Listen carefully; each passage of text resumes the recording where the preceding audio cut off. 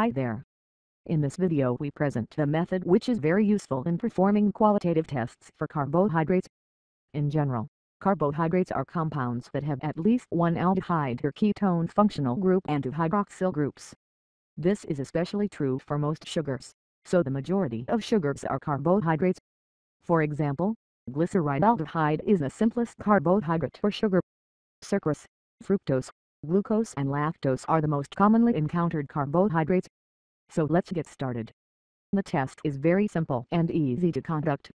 First of all, we prepare ourselves some filter paper strips which have been soaked in the reagent. In this case, the reagent is anilin acetate. Since we only want to have 3 or 4 test strips, we just add 1 drop of glacial acetic acid to a watch glass, followed by about 10 drops of distilled water.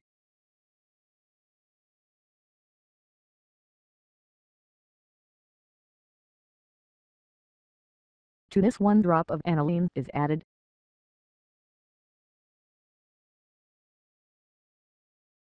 After mixing, strips of filter paper are soaked in the obtained solution. If you want to have a larger amount of reagent, 10 ml of anilin are dissolved into 100 ml of 10% by weight acetic acid. In our small-scale example, precise measuring is not necessary. We then soaked some strips of filter paper in this reagent.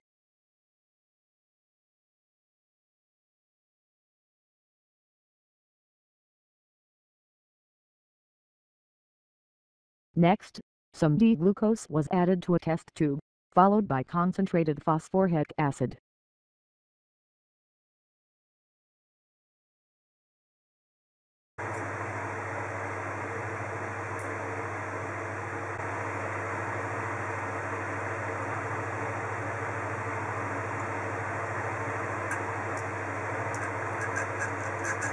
The test tube was heated with a Bunsen burner. As soon as steam began to rise, the test strip was held near the mouth of the test tube. Soon, it began to change color to a light pink.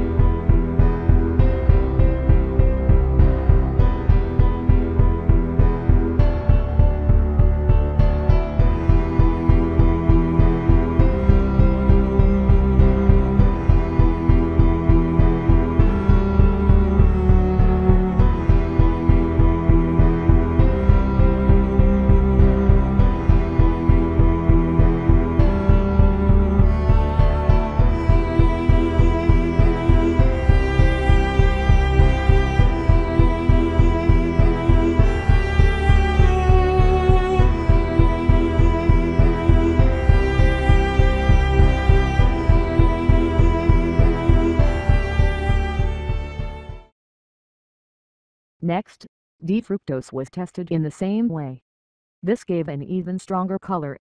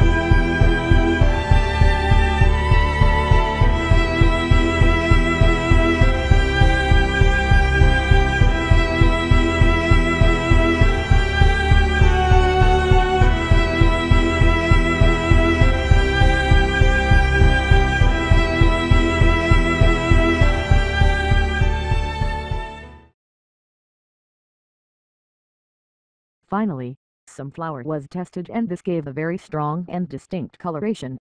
Note that we only use these large amounts of test substances to make the color easy to detect by the camera.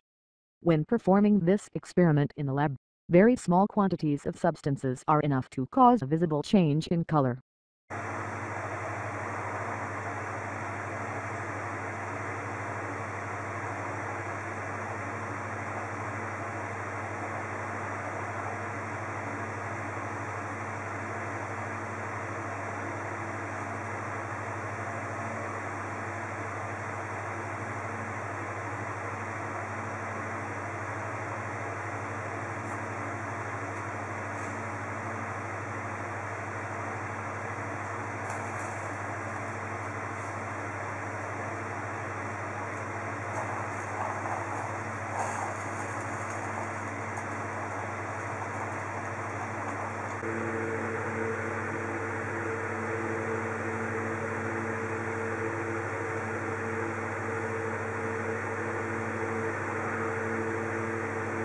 What happens here is that the carbohydrates are broken down by the phosphoric acid to form various decomposition products, including cyclic aldehydes like furfural.